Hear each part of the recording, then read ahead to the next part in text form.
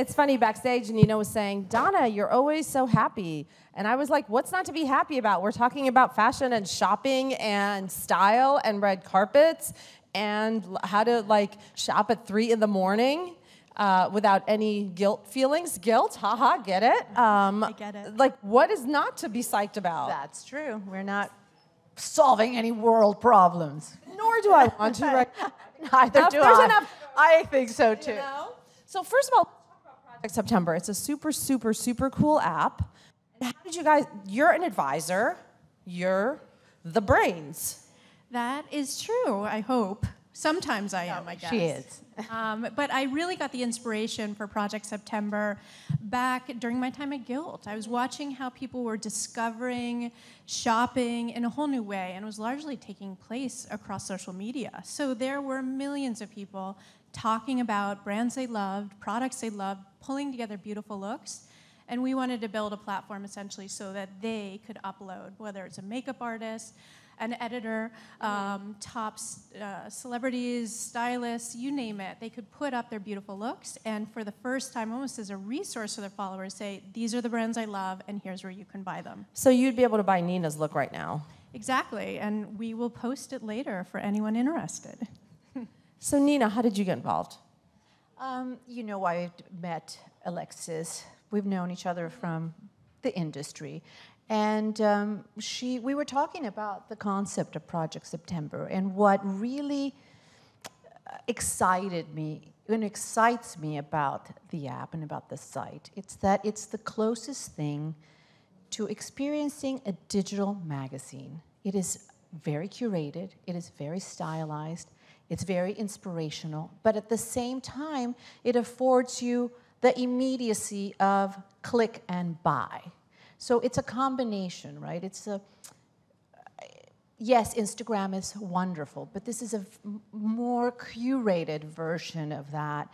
And it feels like I love just to browse and get inspiration. And then if I want to shop, I can shop. And if I want to communicate with my followers, if like you, for example, see me today and you're like, what are you wearing?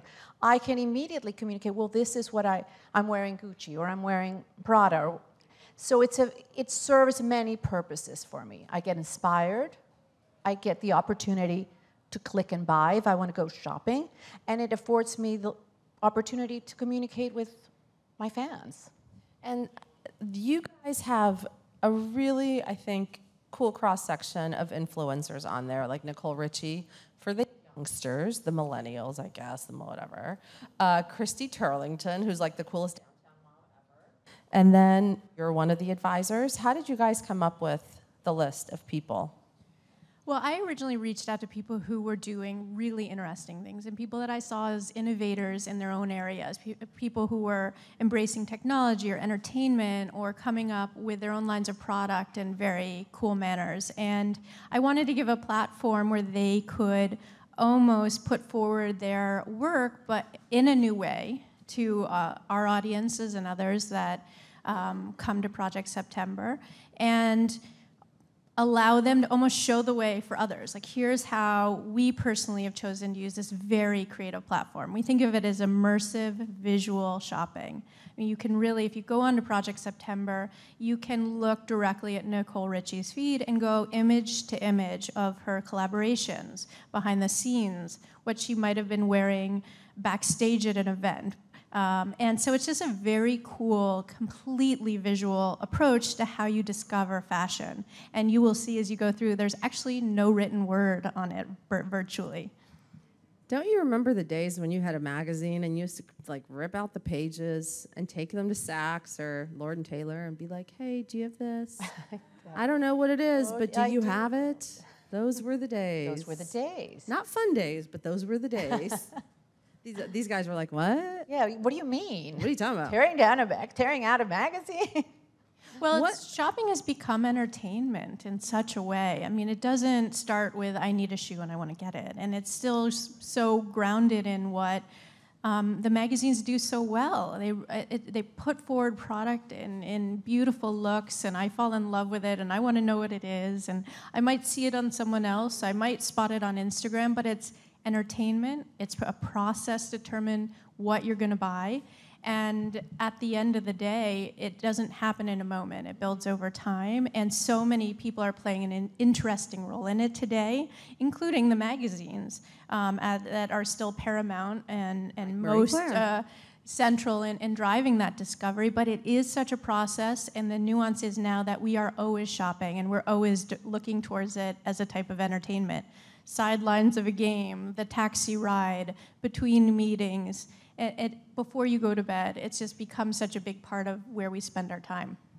But to go back to the days when you would tear a magazine and go shopping, I think that putting together the way that we work, producing a magazine, putting together a magazine has also changed, right? So now it's not so much about shopping, but it's about giving you a curated vision of what the season is like by giving you photography that is very stimulating and very and perfect. You can't recreate that digitally you can't for exactly. the most By giving you journalists that are deep thinkers that are going to give you an article that is very well thought out and it's not just fast. So in a way, I compare the magazine experience on a couture level and the online experience on a ready-to-wear level. So it's a different process. And I think that the way that we look at magazines is different now. It takes more time. It's the luxury of time. We're going to take a magazine when we have the time to spend with it, right? Whereas online, we're constantly engaged. So it's just a different relationship. For you, what are the top items that everyone should have in their closet right now? Oh my God. I think that, I get asked that question so many times. I even wrote a book about the 100 pieces that every woman should buy. Let's take it down to like 5. And for me, they haven't changed. They really haven't. These are real, classics. The little black dress that you can take from the office to the weekend, from, I don't know, the party to the funeral. Really, it's one of those it's true, it's very versatile. A white button-down shirt, again, the office to the weekend, to the beach. It's just one thing that it should always be in your closet. For that working woman, it's a tailored jacket that gives you that presence of authority, that makes you feel like you're in control. A high-heel pair of pumps. And the most democratic, and I think that everyone should have a pair of denim jeans that fit you and that you feel comfortable and great in them. For both of you, how do you decide when to buy something? I mean, that Gucci skirt is fabulous, and Gucci is not a cheap brand. So what goes through your head when you're really going to invest in a piece? What do you look for? Oh, God, that's a great question. Yesterday, actually, or not last week, I wore this skirt, and there was a straight man in the elevator, and he was like, I really like your skirt.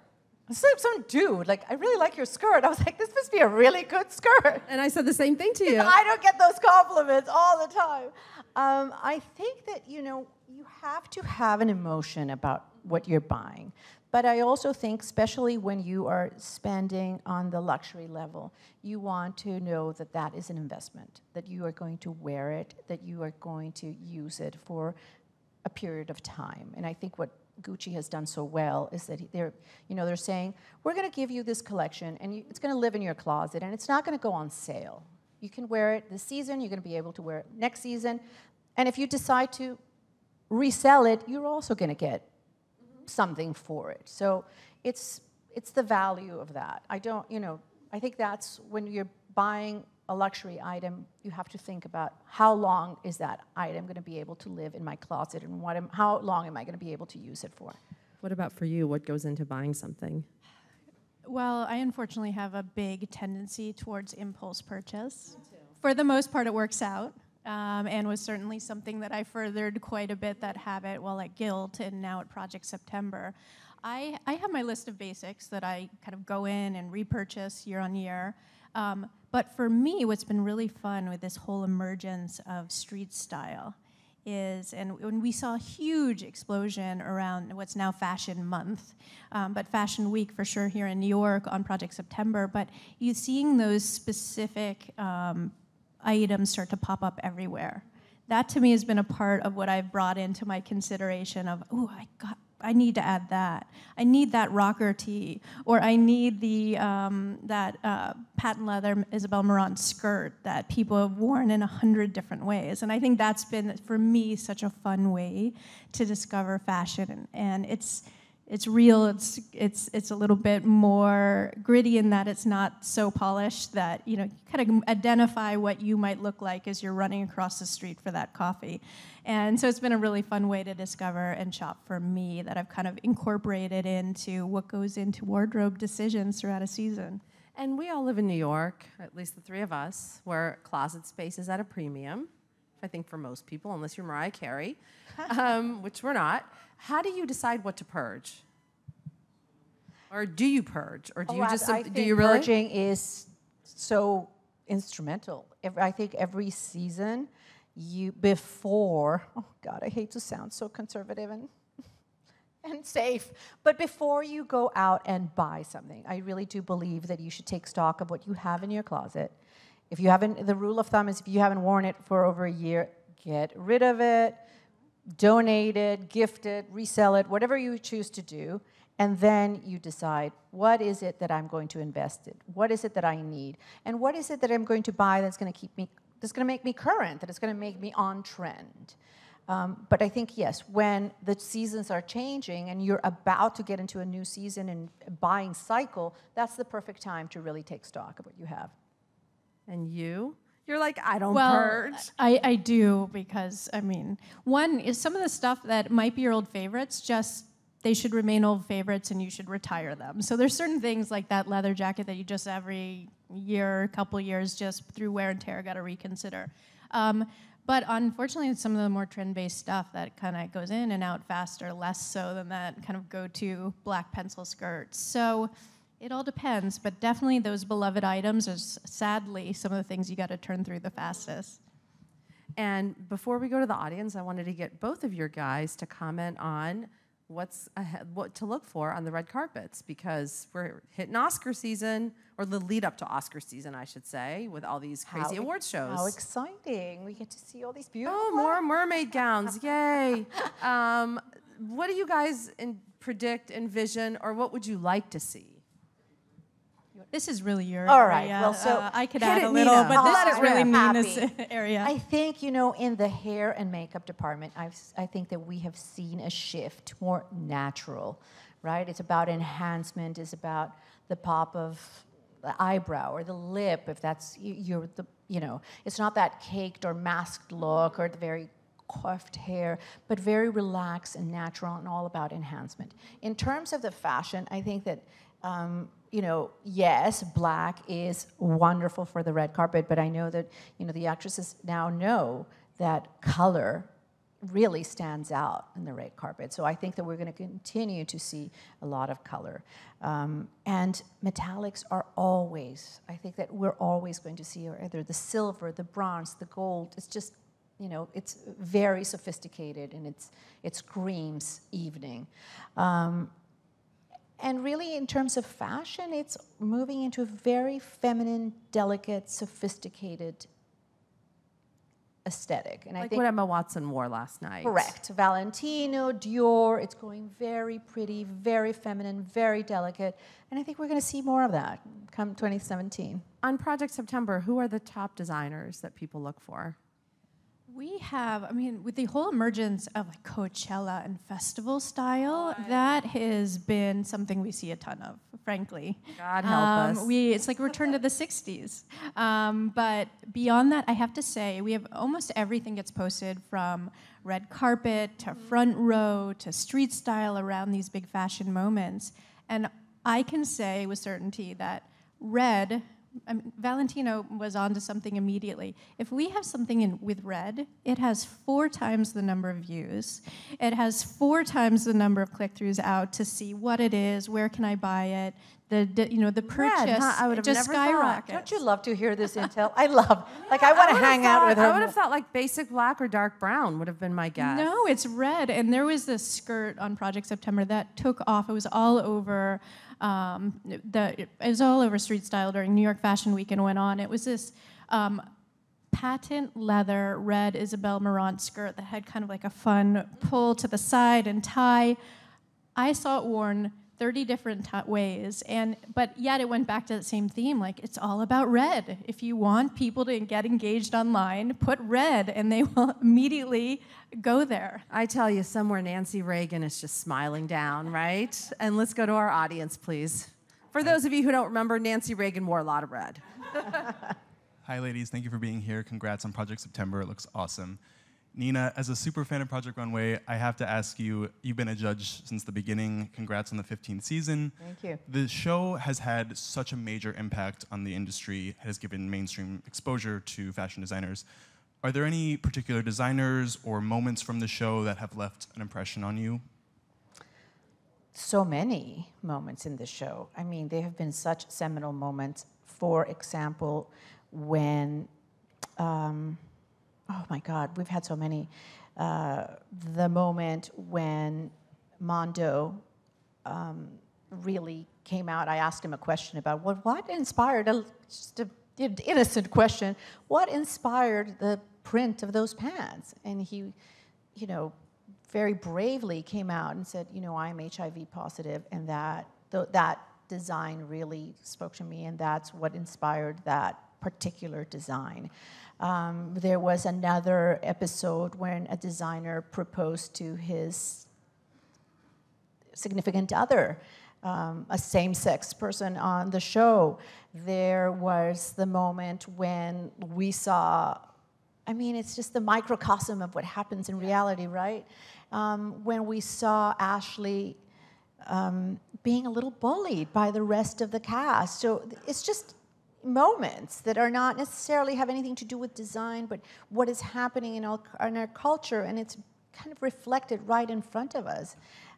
So it's been really a wonderful ride to be with Project Runway on so many levels, not only in design, but in terms of, the human contact and what happens in the show is very real. And we have time for one more question, please. Hi. So I was wondering how you came up with the name of the app, and were you involved in the user experience or the design of the app at all? Well, I have to admit that it was first our code name, Project September. It kind of sounded a little stealth, and that's how a lot of good new businesses begin. And we started testing it with men and women, and they both loved it. And then I had that moment when I went to tell Nina about it. I'm like, oops. Project September, Project Runway. Do you mind? Is it okay? But no, it stuck. People liked it, and it turned out that it was memorable. In this day and age, naming a business online where you have to think about the URL, the name in the App Store, it's become so challenging that's why everyone has these crazy names that you can hardly remember or spell. So we liked it for that reason, and it's here to stay, and our nod to our own little take on the September issue. That's actually exactly what I thought of. And where can we get the app? It's right in the App Store, so you can download it, Project September, or visit our website, projectseptember.com. Thank you, ladies, so much for being here. Thank you for having us.